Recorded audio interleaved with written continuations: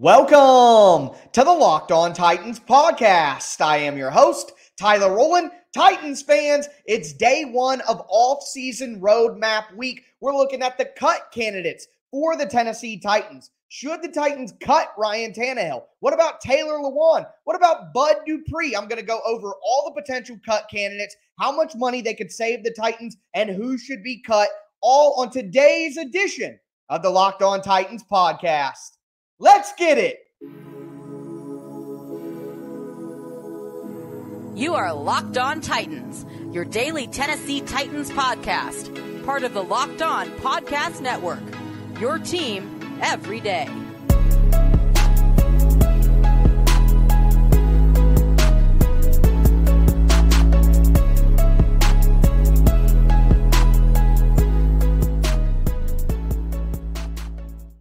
Titans fans, it is day one of off-season roadmap week, and it is presented by Prize Picks. Prize Picks is daily fantasy made easy. You pick 2 to 5 or 2 to 6 players, and if they score more or less than their Prize Picks projection, you can win up to 10 times, 25 times your money on your entry. First-time users can receive a 100% instant deposit match up to $100 with promo code LOCKEDON. That's prizepicks.com, promo code Locked On. Thank you guys for making the Locked On Titans podcast your first listen every day. Remember, Monday through Friday, Tennessee Titans content all year round on all platforms and always free. Make sure you stay locked in to the Locked On Titans podcast all off season long. And today is day one of our off season roadmap week. Today, I'm going to go over the cut candidates for the Titans. Tomorrow, we are going to talk the in-house free agents that the Titans have to decide whether they're going to re-sign or not.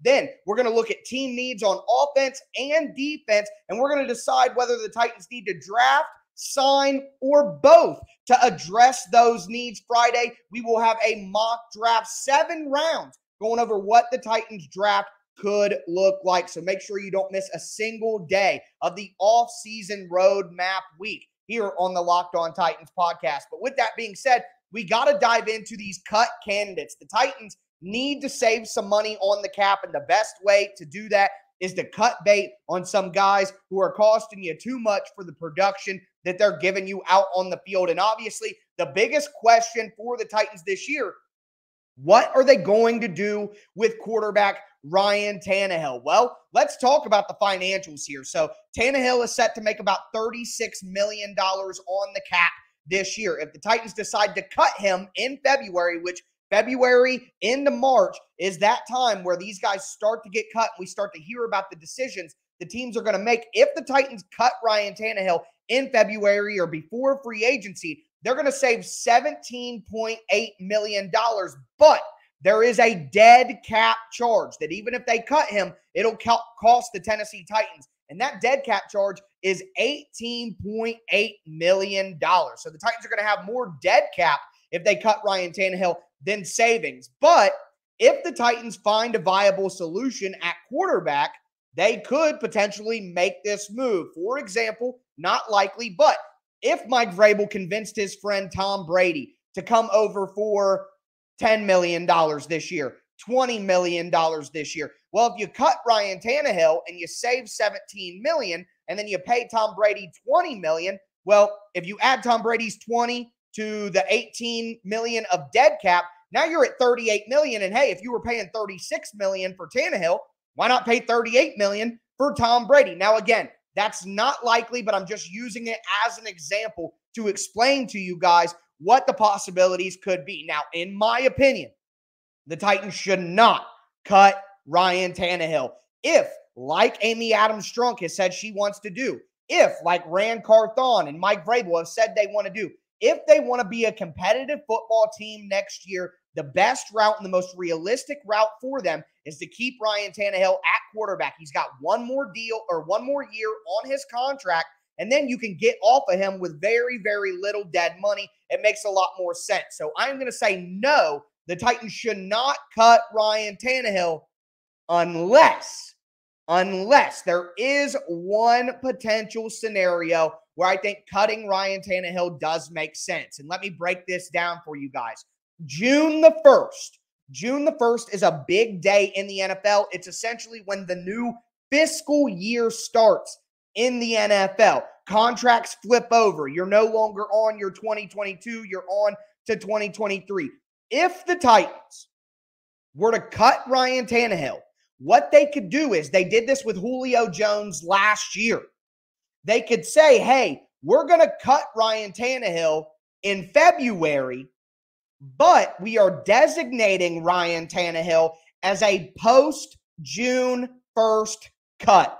That means that Tannehill's savings, if you cut him, will not show up in the bank account until after June 1st. So no, if you decided to cut Ryan Tannehill as a post-June 1st designation, you wouldn't get the savings for that until after June the 1st. So it wouldn't help you during free agency or anything like that.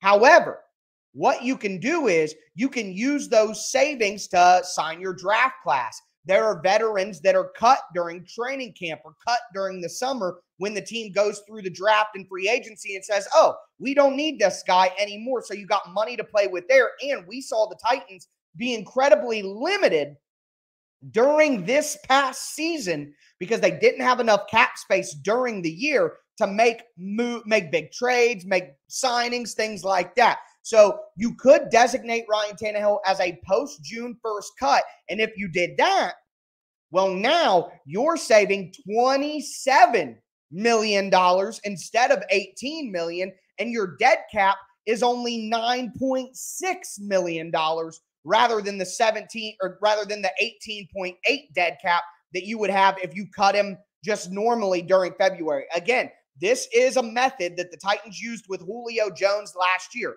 It saved them $15 million. They didn't get those savings until after June the 1st, but it allowed them to then sign their draft class and it allowed them to have a little bit of money to play with going forward. So I don't think the Titans should cut Ryan Tannehill, but if they do, the scenario I think that would do it is, what if they get a quarterback in the draft? They trade up for C.J. Stroud. They trade up for Bryce Young. They go after a guy like Will Levis. If the Titans take either of those three quarterbacks, you're starting them year one. Put them in. Do not waste a year of cheap rookie contract. Cut Ryan Tannehill after June 1st when you have a highly drafted rookie. Save the $27 million instead of the $17.8 million. That would make sense. Now, if the Titans were to take Anthony Richardson out of Florida, who is basically a souped-up version of Malik Willis, bigger, stronger, better athlete, more pro-ready, although he's not incredibly pro-ready, I would keep Ryan Tannehill for this year still to let Richardson learn under him, have a year to grow. But if the Titans were to, for any reason, make a move up for any of those top three quarterbacks, then you cut Ryan Tannehill after the draft, after June 1st, save yourself $27 million. So the Titans do have some options, but for me, if I'm giving you an answer right now, don't cut Ryan Tannehill. I don't see a viable option out there that would be better for the Titans to compete in 2023. And you're only saving yourself $17.8 million. You got dead cap of $18.8 million. I think I'd rather just keep Tannehill than try to look for another realistic option for the Titans. So wanted to break down Ryan Tannehill's situation, and that post-June 1st scenario is something that we're going to talk about with some other players as well. But before we get into that, do want to let you guys know that today's episode is brought to you by Prize Picks. Prize Picks is daily fantasy made simple. And Prize Picks has ratcheted it up here recently. It used to be 2 to 5 players and you could win 10 times your money. Now they have the option to do 2 to 6 players and you can make up to 25 times your money on your entry. So what do you got to do to win? Prize Picks has a projection for every player. Patrick Mahomes, 300 passing yards. Jamar Chase, 100 receiving yards. Christian McCaffrey, 50 rushing yards. Jalen Hurts, 2 passing touchdowns. All you do is pick 2 to 6 players and say whether the player is going to do more or less than that projection. If you win, again, you have the chance to win up to 10 times or 25 times your money on your entry. Right now, go to prizepicks.com or just download the Prize Picks app right on your phone. It's that simple. And sign up with the promo code Locked On. You're going to receive a 100% instant deposit match up to $100 if you're a first-time user. So you deposit $100, Prize Picks gives you $100. You deposit $50, Prize Picks gives you $50, et cetera, et cetera. Don't forget, use the promo code Locked On to sign up for an instant deposit match of up to $100 at prizepicks.com.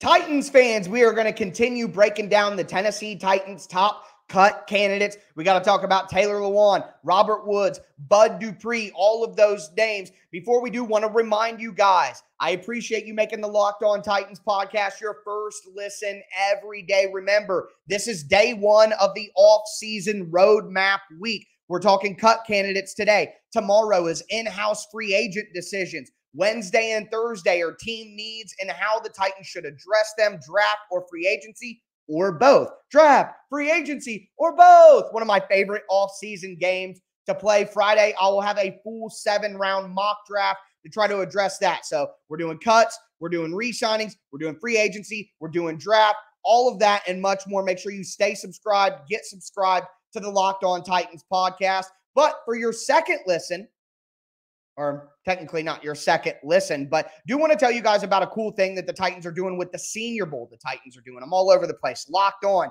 Get inside analysis from hosts that cover the NFL's next generation in college. Find out which NFL draft boards these players will be climbing, all in one location. Subscribe to the Locked On NFL Draft podcast feed or the Locked On NFL Draft YouTube channel. You're going to get nightly shows covering the Senior Bowl Tuesday, Wednesday, and Thursday night at 9 p.m. Eastern time, breaking down everything you need to know from that day's Senior Bowl practice. It's a great way to get ready for the draft, so I hope you guys will check that out. But diving into these cut candidates even further, number one, we got to talk about Taylor Lewan. And look, this is going to be a quick one for me.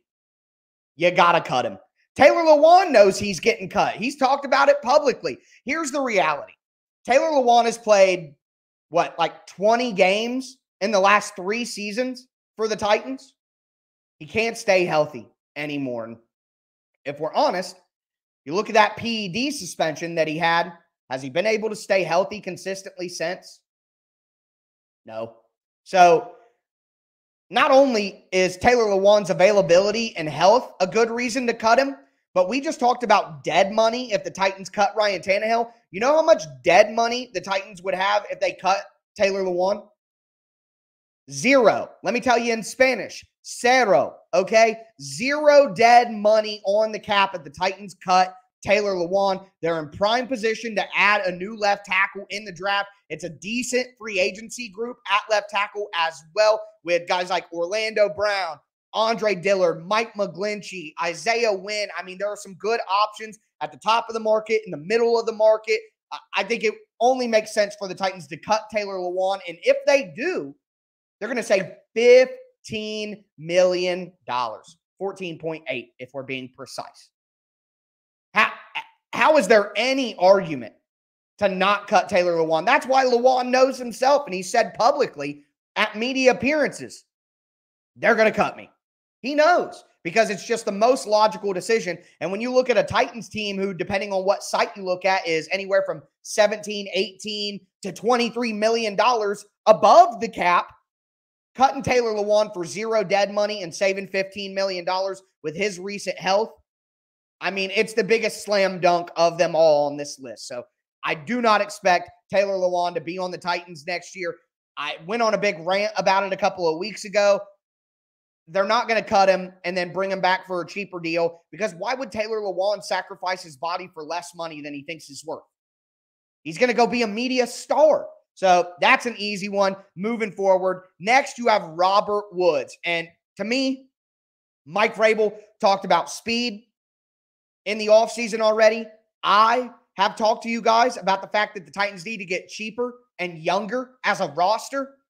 Robert Woods is another slam dunk. You are cutting Robert Woods. It sucks that you gave up a pick for him, but it wasn't some insane pick that the Titans had to give up to get Robert Woods. So I'm cutting Robert Woods. If you do, you save $12 million with only $2.6 million in dead cap. The Titans need to get faster and younger at wide receiver. Robert Woods coming off the ACL, he may be better this year in a more pass-friendly offense where he's not the number one wide receiver for most of the season with Treylon Burks being out for a lot of the time. Robert Woods wasn't put in a great position, but that doesn't mean that he's worth $14 million on the cap this year. So you cut Robert Woods, you save $12 million, you have $2.6 million in dead cap. That's not that bad whatsoever. I expect Robert Woods to be cut pretty quickly by the Titans. And then this last guy that I want to talk about in this segment is Bud Dupree. And some of you guys don't like me for it. Bud Dupree has let me know that he sees what I say about him, but I don't really care because I have said since the moment Bud Dupree was signed by John Robinson that this is a mistake. And it has proven to be a mistake. Bud Dupree will be cut. And I've said it since the moment that he was signed that he would be cut after 2 years.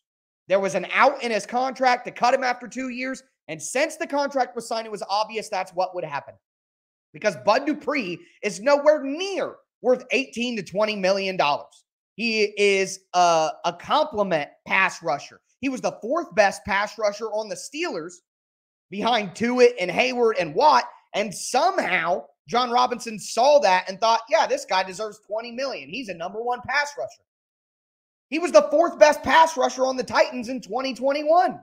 Landry, Autry, and Simmons are all better pass rushers than Bud Dupree. So always insane. Never understood that contract. If you cut Bud Dupree, look, the dead cap situation isn't as clean as Lewan or Woods. You'd have $10.8 million in dead cap, $9.3 million in savings.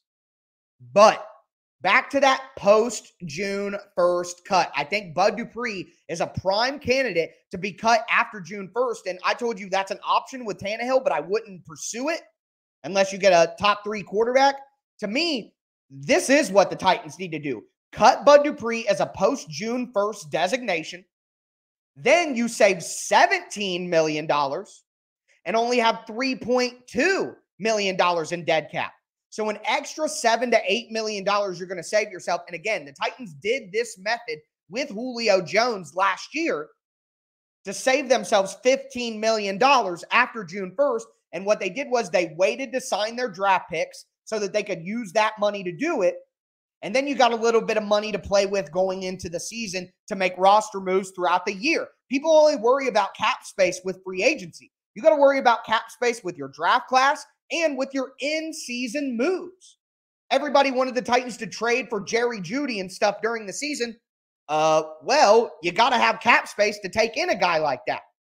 So, to me, like Julio Jones last year, Bud Dupree should be cut, and he should be cut as a post-June 1st designation. So the Titans save $17 million on his cut, only have $3.2 dead money. No, they won't be able to use that money during free agency, but it'll help them with their draft class and their in-season moves, which they'll need money for as well. So those are the non-quarterback big-time cuts the Titans need to make. Now, I want to go into some smaller cuts, but guys who nonetheless will be on the chopping block. And I got one surprise guy that maybe it's not a surprise to hear his name, but it would surprise me if he was cut because although you guys don't like him, it doesn't make a lot of sense to cut him financially. So we're going to get into that in just a moment. Before we do, want to let you know that today's episode is brought to you by FanDuel, the official sportsbook partner of Locked On and the official sportsbook partner of the NFL. I'm so excited to talk to you guys about our new sports betting partner for Locked On because FanDuel is the #1 sportsbook in America. And if you're new to FanDuel, that's even better. They have a ton of great features that make betting on sports fun and easy. Right now, if you download the FanDuel app or you go to FanDuel.com/lockedon, you're going to be able to get $150 in free bets, bonus bets, even if you don't win. FanDuel lets you bet on everything from the money line to point spreads to who will score touchdowns. You could do parlays, single game parlays, teasers, futures. I mean, it's all incredible. And the FanDuel Sportsbook app is safe, secure, and easy to use. I've told you guys this all last week. I put some money on the Bengals. I'm recording this before the game. We'll talk tomorrow about whether I hit or not, but I felt pretty good about that. So join FanDuel today at FanDuel.com/LockedOn, and you can claim a no-sweat first bet on Super Bowl 57. That's FanDuel.com/LockedOn. Make every moment more at FanDuel, the official sports book partner of the NFL. 21 plus in select states. First online real money wager only. $10 deposit required. Refund issued as non-withdrawable sportsbook bonus bets, which expire in 14 days. Restrictions apply. See full terms at FanDuel.com/sportsbook. Gambling problem? Call 1-800-GAMBLER or visit FanDuel.com/RG in Colorado, Iowa, Minnesota, New Jersey, Ohio, Pennsylvania, Illinois, Tennessee, Virginia. 1-800-NEXT-STEP or text NEXT STEP to 53342 in Arizona. 1-888-789-777 or visit ccpg.org/chat in Connecticut. 1-800-9-WITH-IT in Indiana. 1-800-522-4700 in Kansas, or you could visit kansasgamblinghelp.com. 1-877-770-STOP in Louisiana. Visit www.mdgamblinghelp.org in Maryland. 1-877-8-HOPE-NY in New York. 1-800-522-4700 in Wyoming, or visit www.1800gambler.net in West Virginia. Guys, just bet responsibly.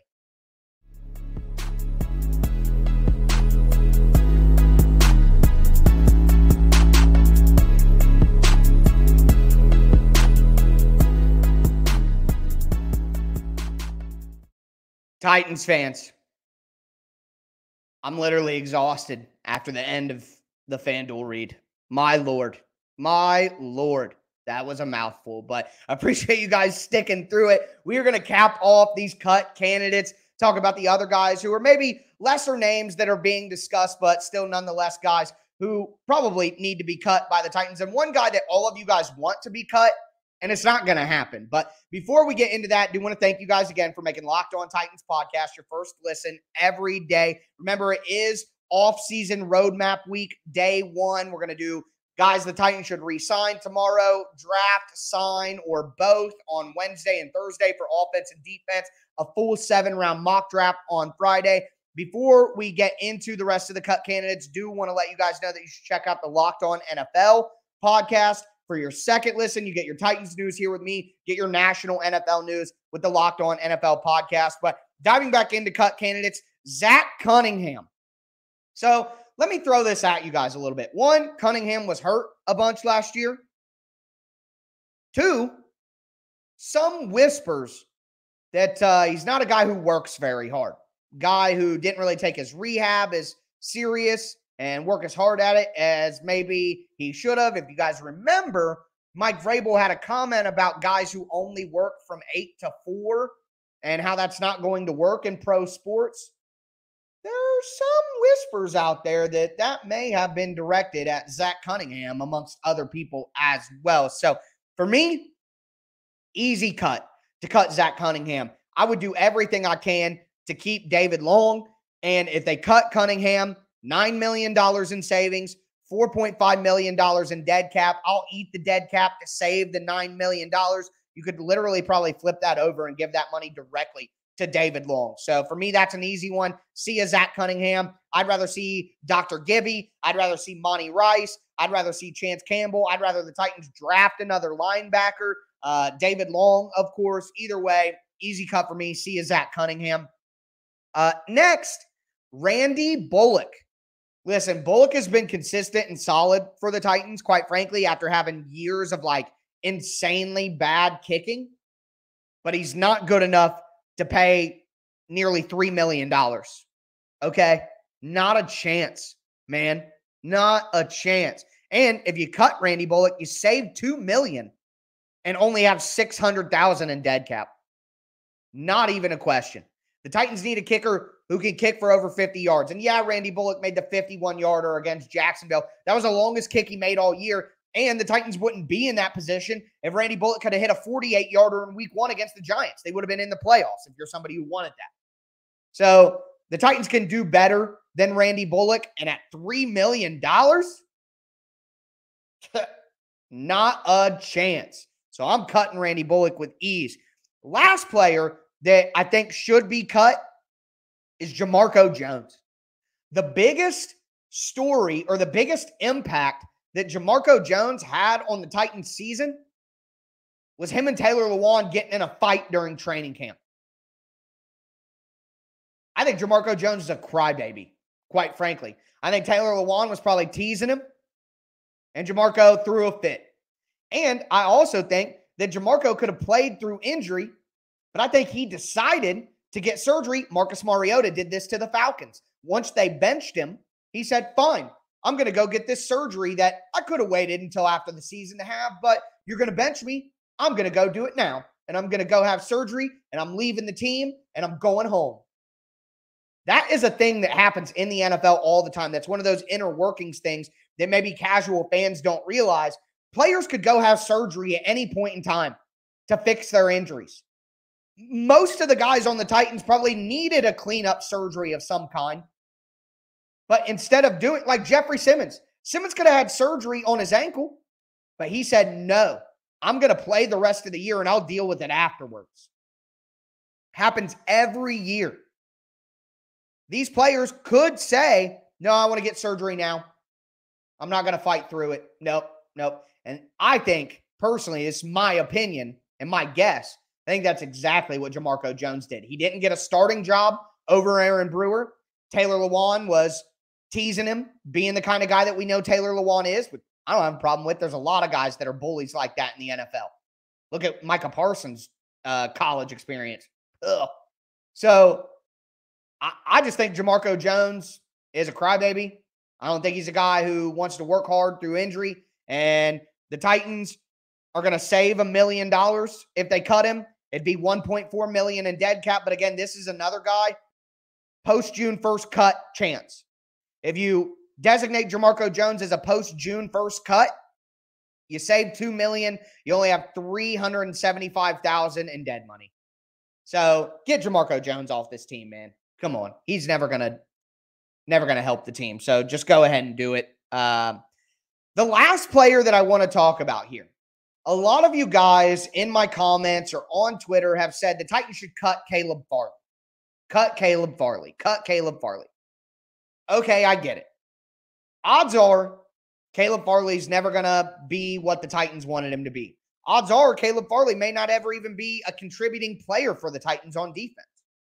But let me just school you guys to reality. If the Titans cut Caleb Farley, they save $3.6 million, and they have $7.5 million in dead cap. It makes way more sense for the Titans to keep Caleb Farley and just hope that he can turn it around. Doesn't make any sense to cut Caleb Farley to save $3.6 million when you're going to have $8 million, $7.9 million in dead cap. So you guys can hate him all you want. You could say he's a bust. You could talk about how he's never going to be anything for the Titans. And you know what? You may be right. But financially speaking, doesn't make any sense to give up on Caleb Farley right now. It just simply doesn't. But that's going to do it for me today. That's my opinion on all of the cut candidates, how the Titans should process them, what they should do. Tomorrow, we're going to go through the list of in-house free agents for the Titans. I'm going to say which of those guys they need to bring back. So make sure that you stay locked into the Locked On Titans podcast for that. Get subscribed, stay subscribed. But that's going to do it for me today, folks. As always, I am your host, Tyler Rowland, and this was Locked On Titans.